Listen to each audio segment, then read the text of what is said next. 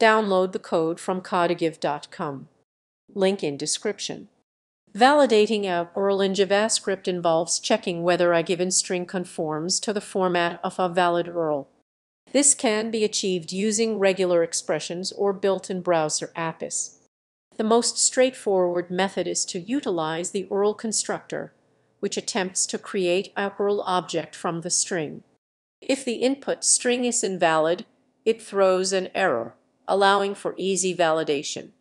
Alternatively, regular expressions can be employed to match the URL pattern, ensuring it includes necessary components like the protocol hat, domain, and optional path or query parameters.